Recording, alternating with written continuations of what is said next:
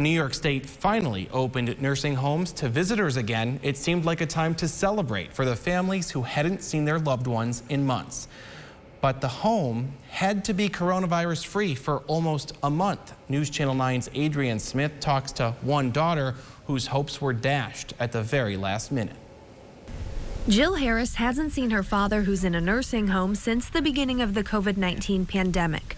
After doing all she could to have someone hear her plea, but getting no response, Jill wrote into the News Channel 9 Your Stories team. I don't want to go to a tanning salon. I don't want to go to a public pool.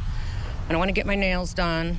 Well, maybe, but I just want to see my dad.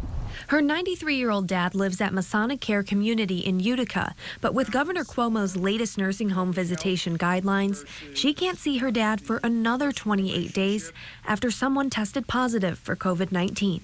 They send us an email telling us that there's been one case. Of course, they test very proactively there.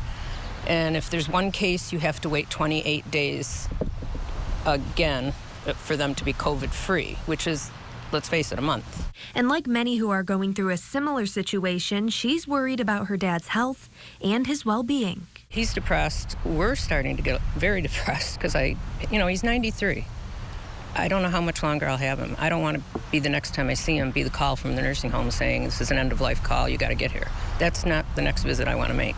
So in the meantime, Jill is willing to do everything she can to see her dad before it's too late. I'm at this point willing to do anything that they ask of me. I'll have a COVID test, I'll wear a mask, I'll pay for a plexiglass wall, whatever it takes just so I can see my dad and my dad can see me.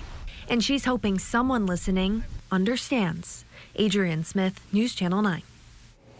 That positive case at the Masonic home was confirmed on July 6th. That means Jill and other family members there can't visit until August 3rd.